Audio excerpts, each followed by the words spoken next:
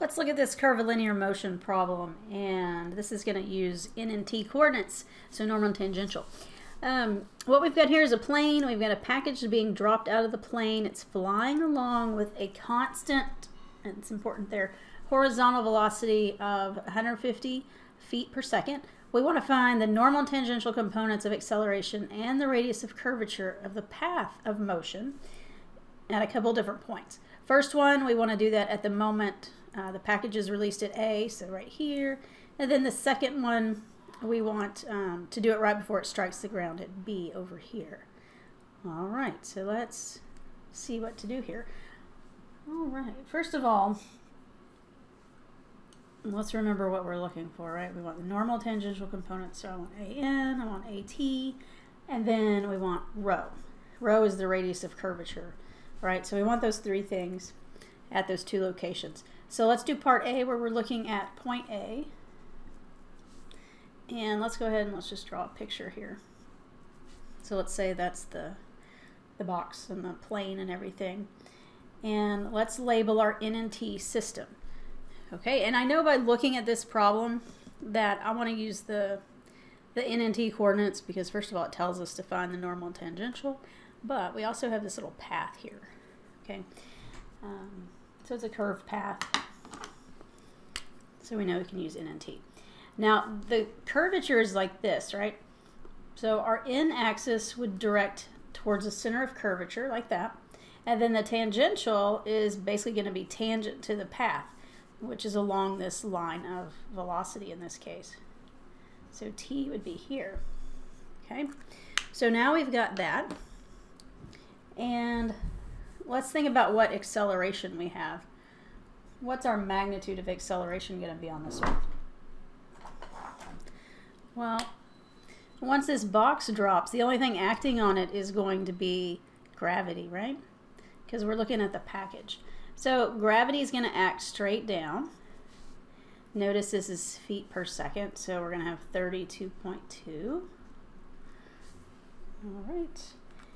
And then now that we have that, let's see if we can find our components. All right, so AT. Now, let's think about what AT is.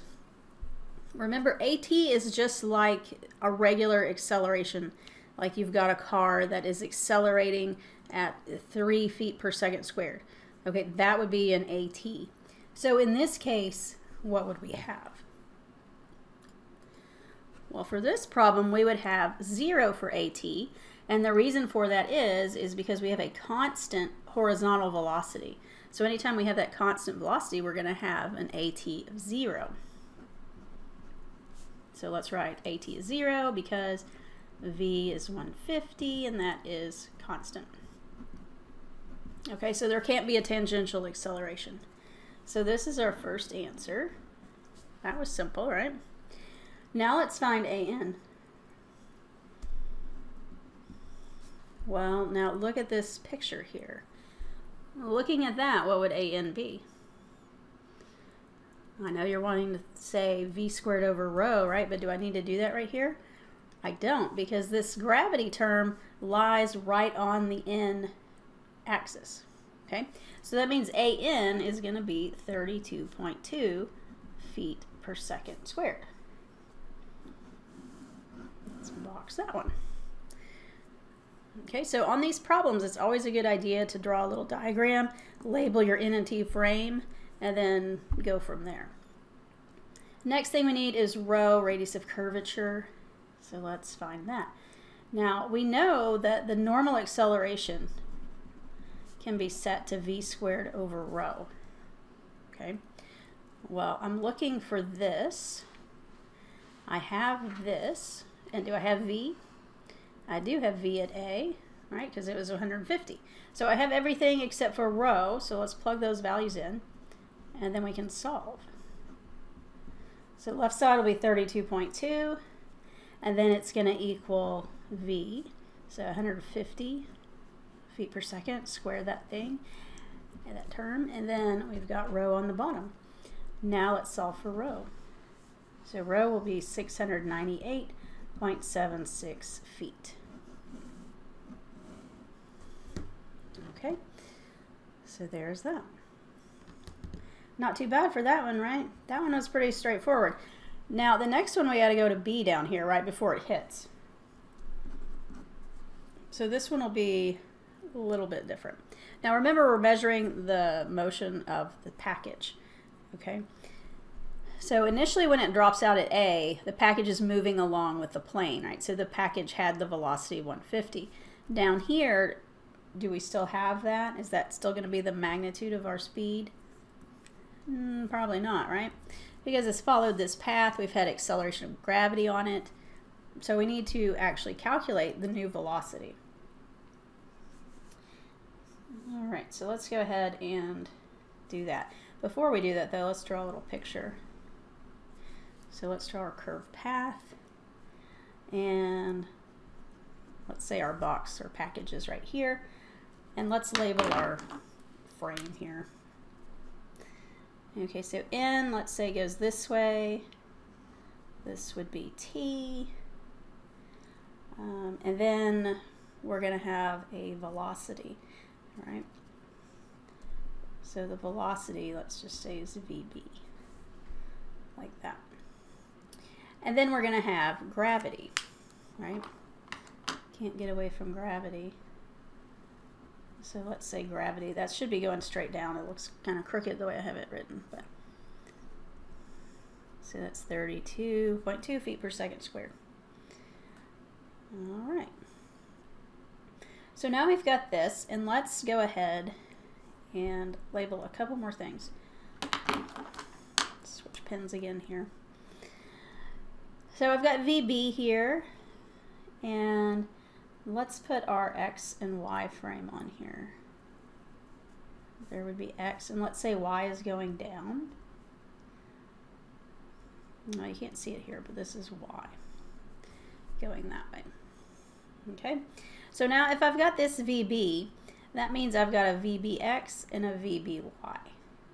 Okay, so let's look at that. Okay, so we need VB. And the way we're going to get this is by using our kinematic equations.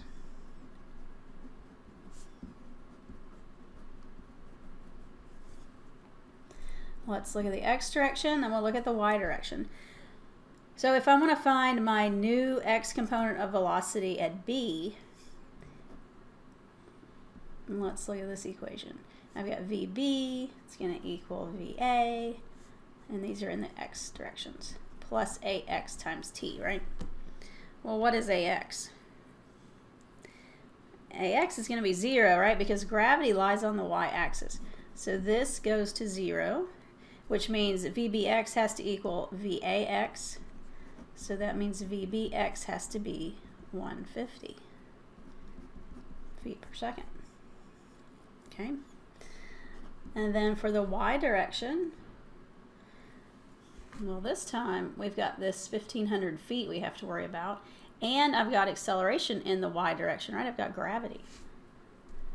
So for this one, let's do VBY squared equals VAY squared plus 2 times AY times your final y minus your initial y. Alright, so here we have this, and we're going to say the ground here is the reference line. Okay, so we want to find VBY, so let's leave that alone. VAY, what's that going to be? Well, it's going to be 0, right? Because if I look at A, I just had an X component for velocity. So this goes to 0. AY is going to be the negative 32.2, right? So we're going to have minus 2 times 32.2 feet per second squared, and then we need our change in displacement. So our final y would be what? If this is our reference line. So I'm measuring from here. Well, at B, we're just about at the ground, right? So let's say y is 0. And then our initial position in the y direction, we were up 1,500 feet, right? So we would have minus 1,500 because we're saying y is positive going up. Okay, only unknown here is VBY, so we can solve for that. And we get that VBY squared is 96,600. And that would be feet squared per second squared. So then VBY, once you do the square root, would be 310.81 feet per second. Now we've got our VBX, our VBY, so we can find the magnitude at B. So we're just going to do VBX squared plus VBY squared, take the square root. So we got 150 squared plus 310.81 squared. Take the square root of that. And then VB is 345.11 feet per second.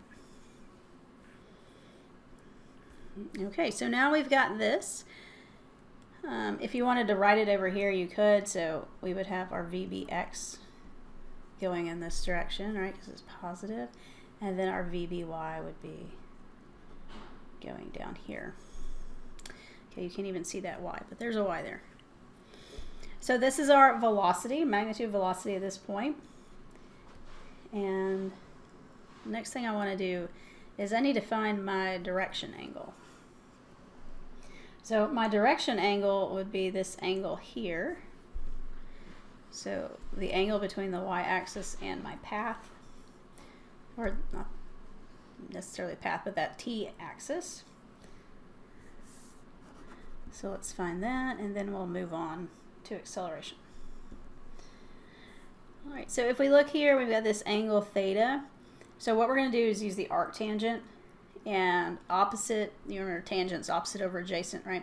So opposite would be the VBX, adjacent would be VBY. So theta is going to be the arctangent of VBX over VBY. So plug in our values. We got 150 over 310.81. So theta, make sure your calculator's in degree mode, would be 25.76 degrees.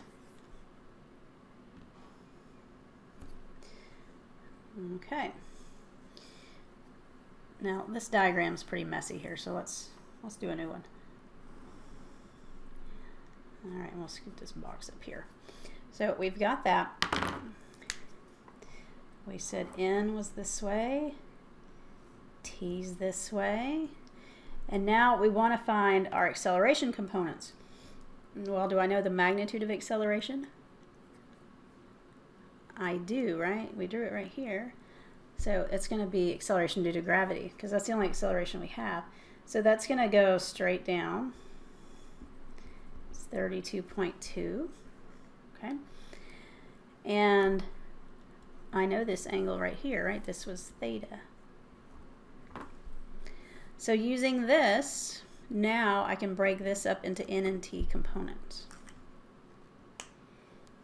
All right, so we're going to have an AN here, and then an AT here. So let's go ahead and start with AT. So this is just like doing a force when you break it into X and Y components. Same thing here. We're just looking at N and T now. So this side here for AT is adjacent to theta. So we're going to have 32.2 cosine theta. It's going in the positive T direction, so it's positive. Okay, so there's AT. That's going to equal 29 feet per second squared. So there's our tangential acceleration, and then do the same thing for AN. Now AN is over here, right? So that's going to be opposite the angle. So we're going to have 32.2 sine 25.76. And that's 13.99 feet per second squared. Okay, and again, this is positive because it's going in that positive N direction. The last thing we have to do is find rho. How can we find rho? Well, we'll do the same thing we did up here, right? So AN has to be 13.99, and that has to equal V squared over rho. So we'll have our 13.99. And then we want the velocity at this point. So that's going to be the 345.11.